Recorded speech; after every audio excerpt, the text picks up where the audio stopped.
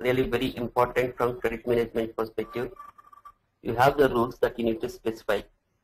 You can also give a score that if you want to give manually, you can give it, or alternatively, you can calculate it. How will you calculate how it will come? I will let you know. Okay, so the rules, credit rules will be there, and I will explain you what actually the credit rule stands for. You will define different rules, depends upon the nature of the customer. As I told you, you will have a different type of customers that you will classify, depends upon the business needs. You have your own intercompany customers, but at different entities. And you will also have a private customer, that is the external customers. And you classify the customers with small as well as major customers. Major customers means who will make huge purchases from you, and I mean from your business. And small customers means the customers with so and so amount. Then similarly, you have known customers and new customers and so on. There are different customers here. Depends upon the classification, you will set up the rule. Example I'll give you, like if you have an intercompany customers, is it really necessary to do a credit check? It is your own group of company, right? You have your subsidiary somewhere. Subsidiary company is nothing but your group of company. But to make supplies to that company, I don't think that you need to do any credit check. At that time, you say that no credit check is required. Okay, so for that, you set up a separate rule. Similarly, you have a major customer. Major customer means he always makes huge purchases, and each invoice will run in thousands of dollars. Like it could be 50,000, it could be 70,000 or 100,000 of each invoice.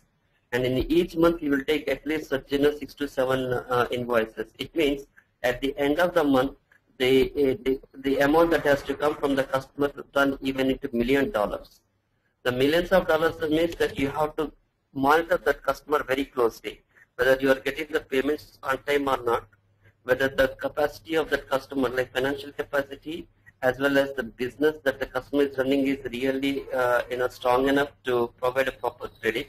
And the risk that you define for the customer will be relatively high, because the invoices that you are raising for the customer is very huge, and that the number of invoices are more in each month, and the risk will be very high. So you will define certain set of rules for the customer to do a credit check.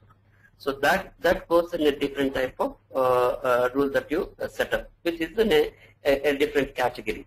And there are customers who will buy $2,000, $3,000, $5,000 worth of invoices or material. Then you don't have to. You will set up the credit check, but the rules will be certainly different. They are not stringent. Like that, depends upon the customer classification and categorization. You have to define a different rules. You have a customers like international customers. International customers means you are nothing but you are doing an export business. When you do an export business, most of the export business, they are backed by LCs. LCs means a letter of credit, where bank ensures that if you supply the material as per the terms and conditions of letter of credit, the payment will be made to you. Then at the time, what happens? Bank is giving a guarantee for your proper supply. Then if bank is giving a guarantee, then you don't have to do any credit check for that. You don't have to maintain any credit check rules. Like whenever you maintain a business partner for each customer, at the time of creating the customer customers, your central team who will take the responsibility of creating the master data, they maintain within relevant information. But if it comes to FSCM credit management, the manager of the credit department, he will look into the parameters and assign appropriate rule here. As I said, that is one of the beautiful feature of this FSCM credit management is this portion of access would be given to credit department. Okay, and whereas the address and other fields and the payment transaction, that information can be filled by other people, but this type of information can be filled by only your credit department. Okay, now coming to the risk class. The class will be again is something where your credit score of the customers will be determined. Is the high default risk, low default risk, medium default risk, no default risk, a very high default risk. So these risk classes we will discuss when we do a config settings. This is rules and risk classes. They are relevant to determine and do a credit check. Now coming to credit check rule. we have a different rules that we will define, whether it is in dynamically done or static will be done. Most of the cases it will be dynamic. Dynamic means at the time of doing sales order as well as order creation, sales order creation and delivery. And this is another important interview questions that happens in case if you are not exposed to standard SAP credit management. That is, at what level the credit check would be done in SAP? It would be done at two places. One is at the time of creating a sales order. The second one is it is at the time of doing a delivery. Delivery of the goods is also sales functionality. Creation of sales order is also SD functionality. Now what we do here is, for the customer, where the credit check has to be happen, how it has to be happen, we will define that with the help of your SD team. Then we will define the credit check rule in FSCM credit management. Your credit department manager will closely work with the sales team to determine all these things. Now customer grouping, whether it's a corporate or small medium customers or sub-sales. This is only for information purpose, this customer grouping. Okay. Now coming to this one, like rating. This rating is from your external credit agency, and the second thing is you will set up the rating procedure here. How you want to define. Suppose if it's the Dun and Bradstreet, the data comes from the Dun and Bradstreet, then you will set up these rates here. Once we do this in the configuration, then we'll update this master data, how it happens. Okay, this is all about your credit profile tab. This is called tab. Under this tab, these are the fields that will come. We are still as of now only at the business partner level. Unless this business partner is completed, we would not be going to config. The approach is, first we will look into the master data fields, then we do configuration, then we will see that how those configuration is impacting your business partner master data.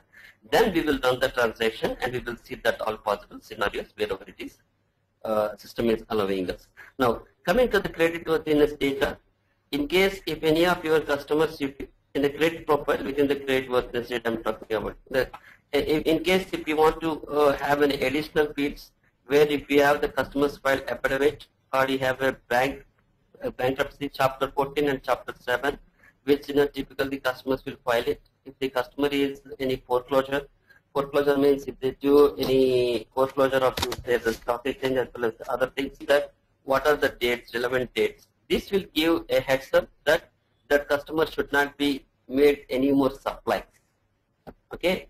What happens is the customer is making a regular payments to you, but in the market his condition is not really strong enough, and he might have filed in a bankruptcy either under chapter 7 or chapter 14, or he might have filed an affidavit, or he might have declared a foreclosure. If you have that information, it is better to fill these. And second thing is, at the time of doing an credit information from external agencies, that customer may have experience. You may have experience with that customer in the past that he filed bankruptcy in 2 years ago, 3 years ago, but because of the special packages given by the government or by the bank, now they are doing the business okay. But even such type of scenarios, it is better to maintain such type of data in the records, so that you always keep a special eye on them. You always keep a special focus on those customers and ensure that the financial capacity is in good state, good shape, and you will be able to do the credit check on and often. Okay, so for that reason you will be maintaining this data in case if you have that information. And in case if you would like to maintain any additional text, suppose periodically when you do a credit check, when credit check means credit information check from external credit agency, you would like to have some additional note about the customer. This is the way you maintain. You know this field, right? It will just open the editor. This opens the editor where if you want to enter that this customer as a foreclosure on so and so date, and according to so and so information.